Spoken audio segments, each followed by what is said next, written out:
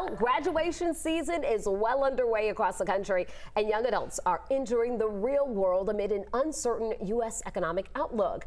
But financial experts say a bit of planning now can help new grads gain control of their finances for life. So here are some money tips for you. Number one, track your expenses for at least 6 months to see your habits before you create a new budget. That allows you to see, okay, where's my money actually going? So that I can then, after that period, really start to think about how do I want to strategize in terms of how I spend my money.